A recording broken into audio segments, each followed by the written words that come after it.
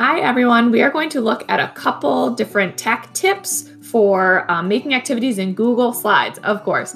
So I've been really happy that since I've been back seeing students in person, I'm still using a ton of these digital materials that I made in the spring. So I'm pulling them up on a smartboard, putting them on my iPad. So I think that the effort we've put into learning these different things is really paying off.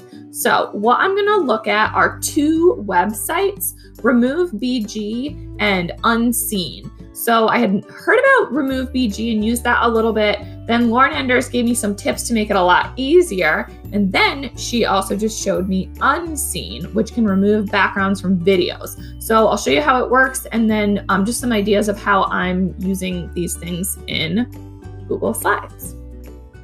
So one activity that I made was this really simple hide and go seek activity. So I created it with my student because that's another thing that I think we can spend a ton of time prepping and making these activities, and it does take a long time. And I think it's really motivating when they're personalized, but if we're gonna make a personalized hide and go seek game for every single one of our clients, that's a lot. So I have sort of this idea in my head and then I recreate it in different sessions and make it with my student, which is also really great for language. So what it looks like really quickly is we just have some people hiding. So I would have my student send in pictures of themselves, their families, maybe their favorite characters. And then we could say, oh, move the ice cream. And oh, look who's hiding. Oh no, move the other ice cream. Look who's hiding there. I did this with a preschool age student over the summer and he really loved it, having himself and his family in the activity. So what I would do to make this with him is I'd say, okay, where do you want to go next? And in slides, we would go to background because you want to set the actual background this way, not just paste it into the slide. If you paste it into the slide, it will be movable. If you set it as the background, it won't be movable. So let's say we want to go to the beach. Ooh, this one looks good. So we're going to set our scene at the beach. Then we want to have some movable icons where our people can hide behind. So I will insert an image. I'm just going to do a Google image search.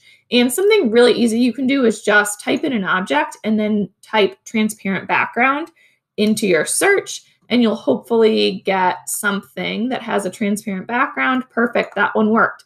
Sometimes things that I'm looking for don't show up with a transparent background. So then I would just go and do a regular, here it is, Google image search for like a lifeguard chair. This is where Remove BG is going to come in. You just copy the image, go to the website, Remove BG, just paste. I just did Control V, and it's going to load that image and then remove the background. So all I need to do is copy it, go back to my slides, and then paste it in there. Perfect. It has no background. So now I have those objects. Then if I want to personalize it, say I want to put myself in, I can upload a picture from my computer as well, and it will remove the background. And so I'll do this with my students. They think it's kind of fun. It doesn't really take that long. We can talk through it and say, ooh, here it is. Oh, look at that. The background disappeared. And again, we just copy it and paste it here into our slide. Then you can see I'm not hiding. In order to make the people hide, you just right click, order, send to back, and there we go. Now we're hiding behind the umbrella. So now we can make this even more exciting by turning ourselves into a GIF like this for our hide and go seek game, or really for anything.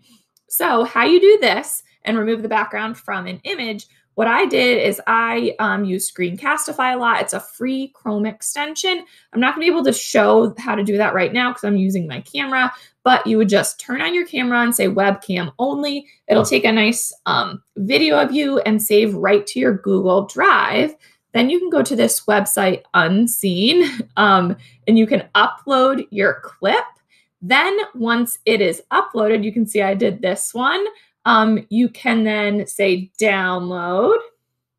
So it does take a minute to download. It'll go right here and then go back to your slide deck and you can just drag it right in. And the same way you did before, right click, go to your order, send to back, and then it can be hiding behind something. So you can also involve your student in this. You can have them act out some things.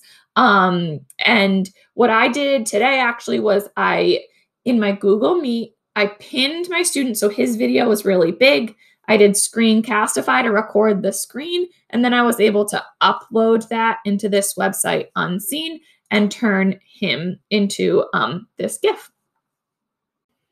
Okay, now let's use those two tricks in just a different way. So really quickly, this is an activity I'm working on with a student where we're writing a book together, and you can write books with your students in Tar Heel Reader, in Book Creator. I chose to do it in slides just because this is my comfort zone. And also in terms of adding images on top of each other, to me, it seemed the easiest to do here.